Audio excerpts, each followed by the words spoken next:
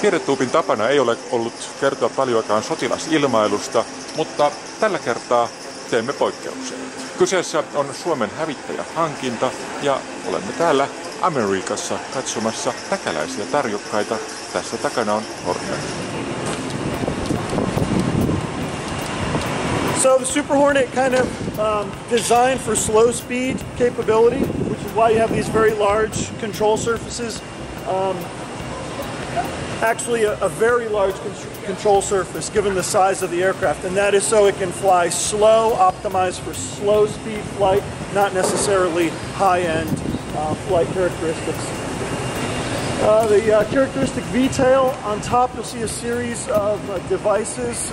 Some of them are as simple as lights up on the right, as well as the bottom of both sides, the rectangular opening, that's your fuel dump. And then you have some more advanced antennas both on the left and right.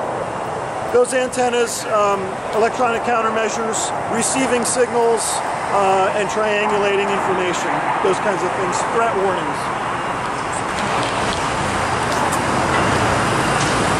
2G engines in the back, FADEC controlled, roughly 17,000 pounds of thrust each, and that number goes up to about 21,000 pounds of thrust each once you go into afterburner. The engines are very reliable, like I said, digitally controlled, so computer tells it when it needs an oil change, when it needs overhaul, if there was a temperature exceedance, or that sort of thing.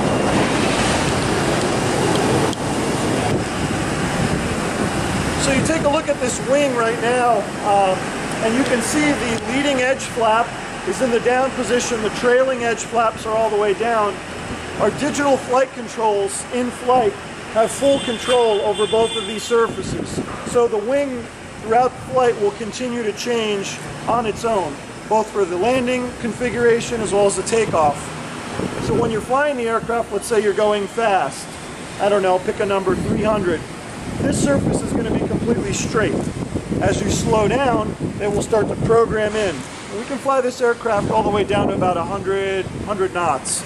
And when you do that, this control surface will come down even further. You'll see right here, this is where our wings fold. So we'll save roughly 6 feet on either side, so 12 feet total. That's important, obviously, when we put 40 or 50 of these on the flight deck to save 12 feet per aircraft. That's the only way we can get that many aircraft on our flight deck. Over the Legacy Hornet, you would have just 2 wing pylon stations. This aircraft has 3 wing pylon stations. So one would go here, one would go here, and then the third would go here. So you've added 2 additional weapon stations with the Super Hornet. In addition to that, we can land at a heavier weight at the carrier, so if you do not use that ordnance, you can bring it back to the ship or to your aircraft.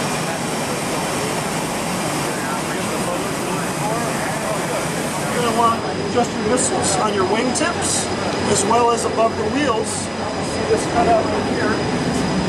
Space right here, this is another hard point. So we can put a air-to-air missile here. And that's really what you want. Now if you're going to go out on a strike mission, then you're going to want to load this up with bombs under the wings. Let's move around to the front. Your Hornets have APG-65 radars. When the Super Hornet was designed, initially it's the APG-73 radar, which was a huge improvement. And now, the most latest production Super Hornets, if you guys choose to buy them, you'll get the APG-79 radar, which is a completely digital phased array radar, meaning there's no moving parts in it. So this particular Hornet has a dish that moves around and shapes radar energy.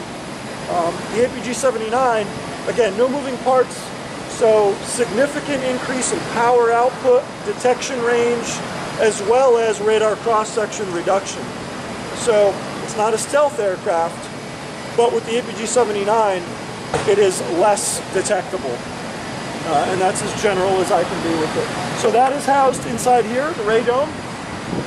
Above the ray dome, you'll see this silver plate, and that is the 20mm gun, which is kind of all in this area of the aircraft right here. About 480 rounds.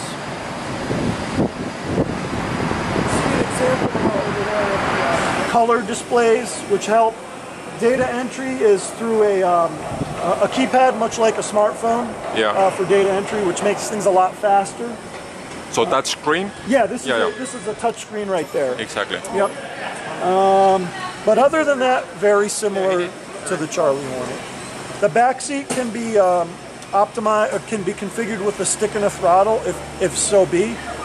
But generally speaking, it's a missionized cockpit. So full HOTAS in the back, so they can work weapon systems, programming ordnance, working the radar, all that. It takes about 2 hours to turn it into a trainer with the stick and the throttle. Yeah. How many hours you need to transfer from Charlie to Super Hornet? 10. 10, just 10. 10 hours. That's what we do here at VFA 106. Yeah. And you have a simulator. And, It's a full workup. It's lectures, ground-based training, a few simulators, and then 10 hours in the aircraft. Flying's the same. It flies the same way because it's actually the same software that runs the flight computers. Yeah. The differences are the limitations.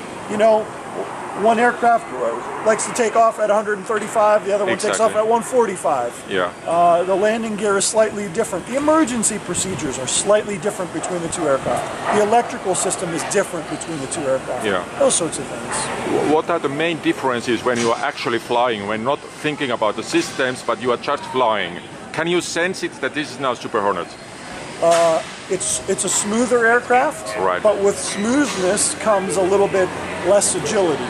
Yeah. But it's a Cadillac. Yeah. That's the way. It's not a Ferrari, it's a Cadillac. Yeah. But it's a nice Cadillac. It's a fast one. Yeah. The other main difference is the information that the jet gives you. Pretty much you know exactly what's going on with the aircraft all the time because the displays and the way it's presented to you is that much better.